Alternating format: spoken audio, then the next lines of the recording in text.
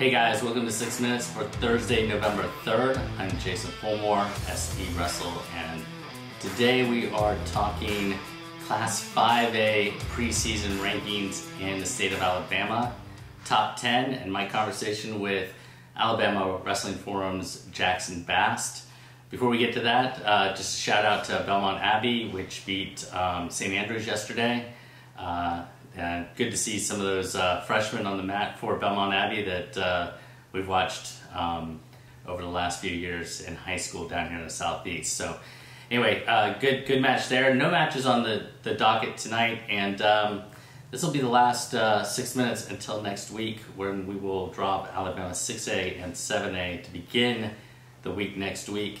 The reason for that is that I will be down in Jacksonville covering the battle in the River City with Wisconsin, Buffalo, Iowa State, Campbell, UTC, Little Rock, as they wrestle duels, and which should be a great time. So yeah, this will be the last one for this week, but yeah, Jaxon Bast and I talk a little bit about 5A and the split between 5A and 6A in Alabama, and who are the teams to keep an eye on. Always interested in your feedback, so definitely let us know what you got wrong, what you got right, whether you agree or disagree. It's all good. We definitely want to hear it. So yeah, without further ado, here is my conversation with Jaxon. Yep. All right, here with Jaxon Bast, and we are talking, Alabama Wrestling Forums, Jaxon Bast, Bluefield Heavyweight Jaxon Bast, right? Yep. Busy fall for you, man. You got a lot going on. Oh, definitely do. You know, fall is where we end up having the most amount of sports. Obviously, I'm able to cover all the sports here with sports broadcasting or content creation. So wrestling's not the only one that I get to do, but it's my favorite. So yeah, and you, I noticed your name on the conference list, which is totally awesome. Congratulations. Thank you. Thank you. I'm looking forward to watching you compete a little bit this fall and maybe this winter. And I don't know if we'll cross paths. I'm hoping to see you maybe against Life or Bruce Parker or somewhere down here. But best of luck to you in that regard. Thank you. All right, so we're jumping to 5A, and you know, we've got this weird thing going on now because we had 5A, 6A for the last couple of years, and we got kind of excited because 5A, 6A was lights out. Like, I mean, the level of competition was fantastic.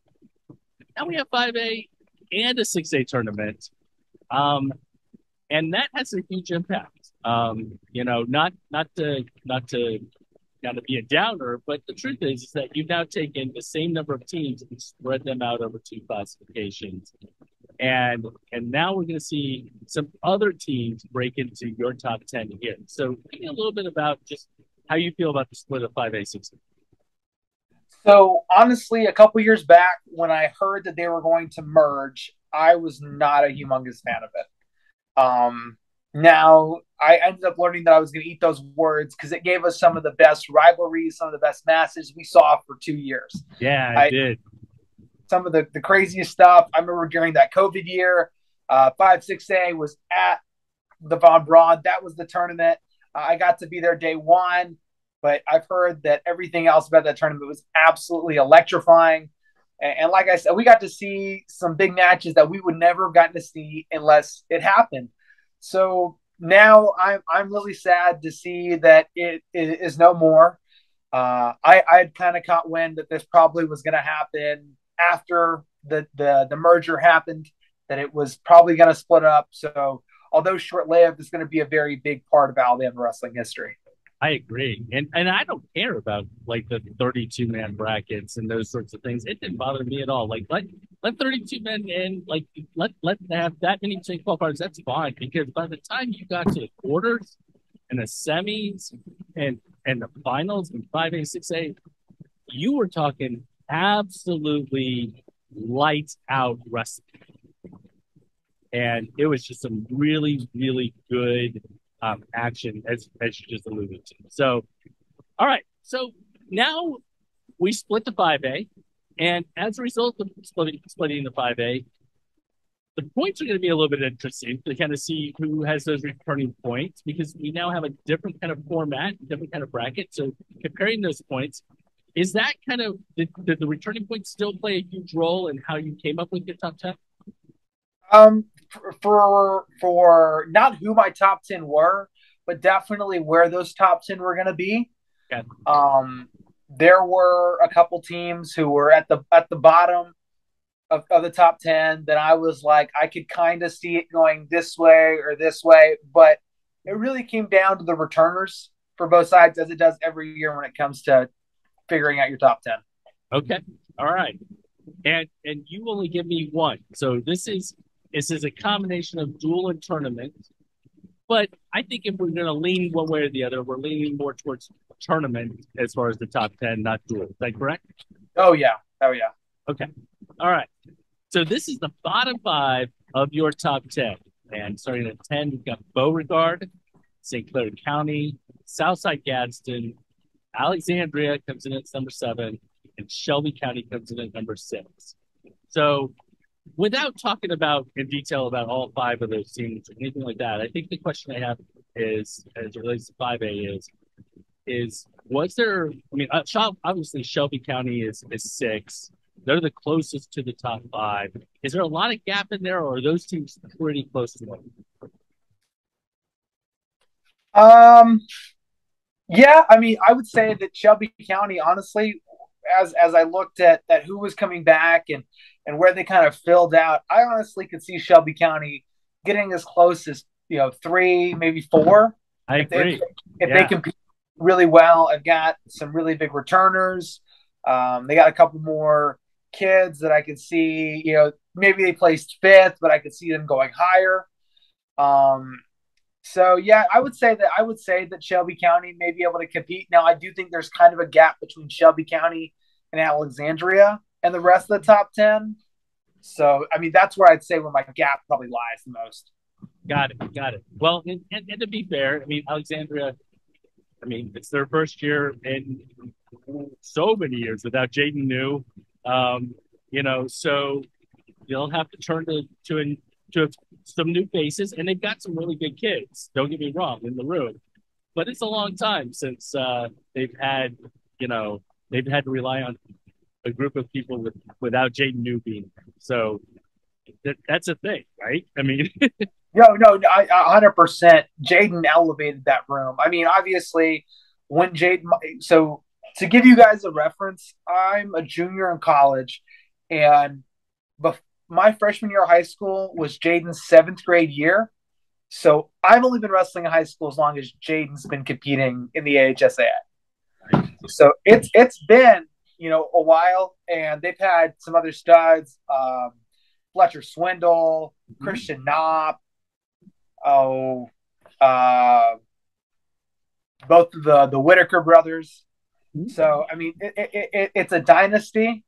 Right. They got a great program, and it wasn't to say they don't have a great program, but Jaden New's been there for a long time, and it will be it'll be interesting to see a team, because when we, at least for the last 5 years, you've associated Alexandria and Jaden New as one, and that won't be the case this year. Yeah, I mean, when I talked to Jaden a lot in the season last year, because he was telling me to constantly look at Preston Jones, because Preston Jones had plays, but he hadn't been a title contender. So he said that he really did feel like he was kind of passing the torch on to Preston. So I would say that there is some faith in the longevity of that program's success.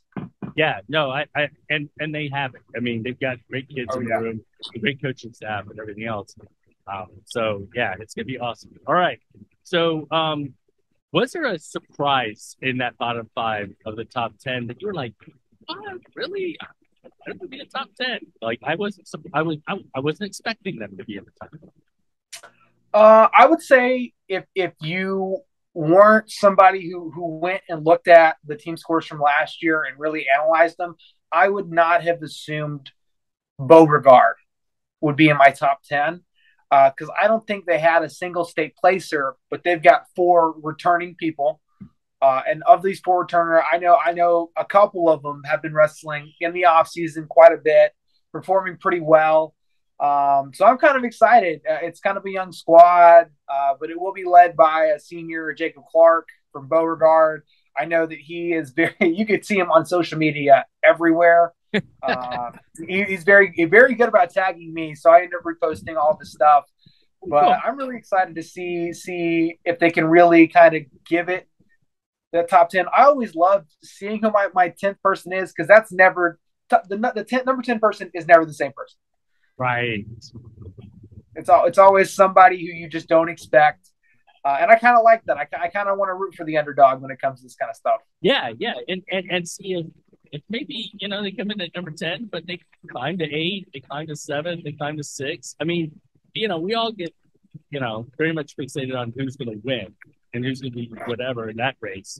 But, as a former coach, cracking the top 10 and climbing your way into the conversation is so important for a program to feel good about a program, its continued development.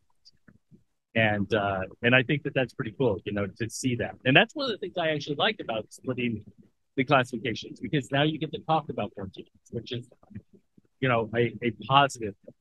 I think there are some negative things. I think there's some challenges with splitting them, but I think that's a very much a positive.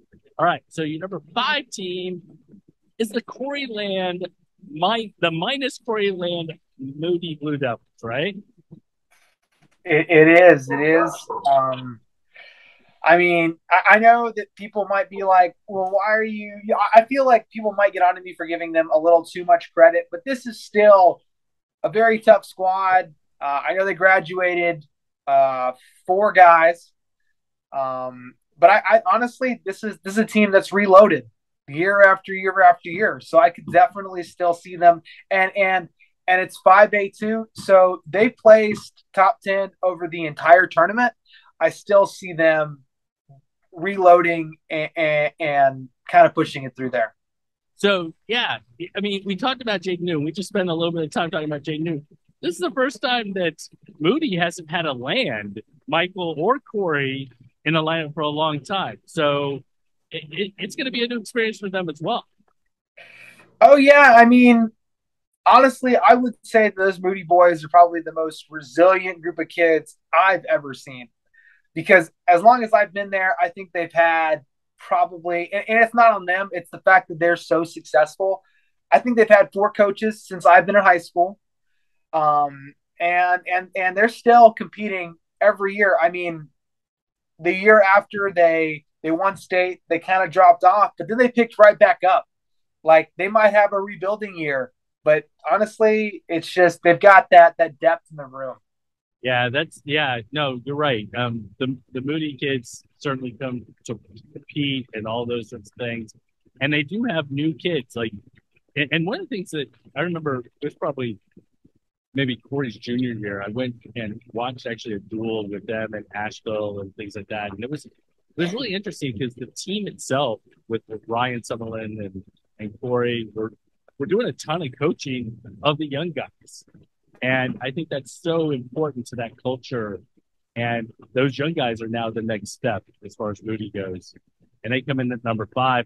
But they're trailing one of my favorite teams in 5A, and that is Scottsboro, coming in at number 4, which I think Scottsboro has a high ceiling. And I'm going to go ahead and throw it out there. I think they might be, according to you, ranked a little bit low. That's just me. That's my opinion. What do you think? No, obviously Scottsboro has been a very, very household name in the state of Alabama for as long as I've been around, even before that. Coach Staten has done a fantastic job with that program. He's produced some of the best wrestlers. You talk about Brandon Womack, Colton Clark, Brett Clark, so many of some of the top guys. You did back when I started wrestling, if you heard that you had Scottsboro on your schedule, you did not want to wrestle them. It was, Eric Schenkels in that deadly cradle or something else. But the reason, so then I kind of have to argue why I put them a little low, and it's definitely because of the returners. Okay. Because Clinton Stewart state finalist, got him 22 points. He's not returning. And then Colby Clark, who's been a multiple time state placer for the Wildcats, that's 13 points. He comes down. Now, I'm not saying that between John Stewart and Stone Stanton that they can't bring it back together, because they had a lot of qualifiers that didn't place. And we talked about it in another video, how just being there one year makes you so much more deadly the next year. Right. Well, and I watched John Stewart this up at the Grappler Ball Classic. He wrestled super. I expected to play, but you're right in that you're not going to win with two, right? You're gonna need those other points to come through, and you can't put up a 0 at the state tournament. They're going to need those points if they're going to break into that top 3. And I agree with you. It's just really interesting. So number 3 is a really good team, another really good team, and that is Jasper. So, well, I mean, yeah, well, Cole Carter on that team. This is a tough squad from top to bottom. Are they close to climbing to the top of 5? Okay, so I would say that it will come back to it, but I would say it's probably Arab, your 2 through 4, and then there's a little bit more of a gap. But I would say that I don't think anybody's going to touch Arab in 5A this year. All right, so we let the cat out of the bag in that Arab is 1. Oh, Gulf Shores. No, it's okay. It's good. Gulf Shores is 2. Jasper's 3. Scottsboro is 4. And I agree with you. So in my opinion, Arab, that's just a phenomenal program. And I don't think there's any doubt that everybody's chasing them. How close is Gulf Shores, Jasper, and Scottsboro really totally interchangeable, or what do you think? Yeah, I would say that I could see any of those teams kind of weaving, but it's really going to depend on who performs well at the state tournament. I could see some people saying that I ranked Gulf Shores a little high, but I definitely think that some of their guys underperformed at the state tournament this past year. So this next season, I think that we're going to see the Dolphins be a step ahead of everybody, honestly. All right. Well, and then we're going to talk about Arab and to round out this top 10. How are they your, out of all 4 classifications, are they the team that you feel the most confident that they're going to win a title? If you were to take all 4 of your number 1s, are you most confident that they're going to win it, or is it someone else and you don't have to tell me who? I would say that they're probably number 2. They're number 2. Okay. They're number 2. I would say they're number 2. I will, like you said, I won't say it because we'll get to them, but they're probably number 2. So I don't know if you know this because I just wrote their state of the program, but did you know Will Kinnear is now at Arab?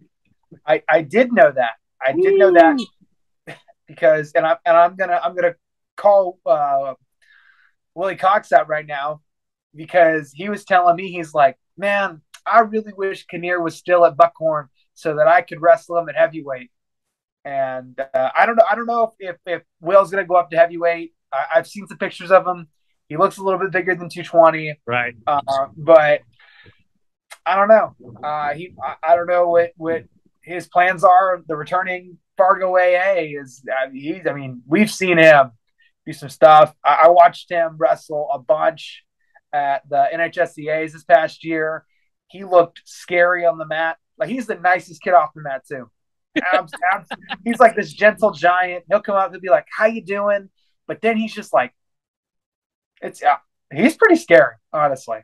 Awesome. All right, so let's just do a rundown real quick. Arab is 1, Gulf Shores is 2, Jasper's 3, Scottsboro is 4, Moody is 5, Shelby County, really good team, just sitting outside of that top 5. Number 6, Alexandria is 7, Southside Gaston is 8, St. Clair County is number 9, Beauregard rounds out the top 10 for 5A. I think it's a really good classification. It's going to be really interesting to see how it all plays out. How confident are you that that you have them in the right order? I mean, I think I kind of alluded to it. I'm probably not confident that they're in the right order, but I would say that I'm pretty confident that this will end up being our top 10. Like maybe that 10 spot is in a 10-9. I can see somebody else kind of floating in there, but I would say 1 through 8 is pretty solid. I mean, it might not be 1 through 8, but 1 through 8 will be 1 through 8. Got it. Got it. All right. I appreciate maybe about 6 weeks. We'll see how this all plays out. We'll touch base one more time before the postseason and talk about 5A again. Does that work? That works for me. All right, man. Okay.